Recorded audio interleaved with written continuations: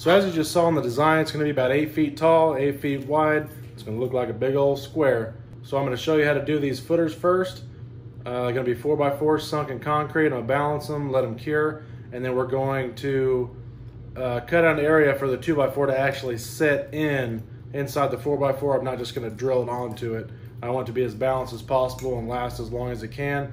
Once I get that all set, we're going to put a sheet of plywood across the bottom, probably third, and it'll be 2 feet tall, 8 feet wide. That'll be all painted black, and it'll be an area we can staple our paper targets on.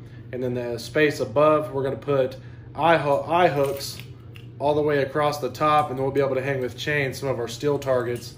And then if we feel like hanging up some jugs or some paint cans, who knows.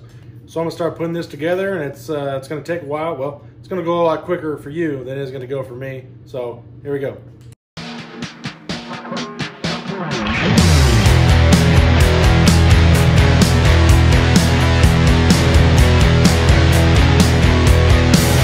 So as you can see, this is our old board. There's our new board. I'm gonna take all these eye holes off. We're gonna put them on this one, and then this is gonna be the brace that runs across the top. And then we got another 2x4 to run across about just under halfway. And that's where a sheet of plywood will sit. And the easiest way to get these eye hooks out, little heads up, get yourself a J-hook.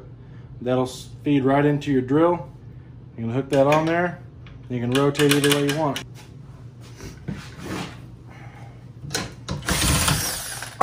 Whoa.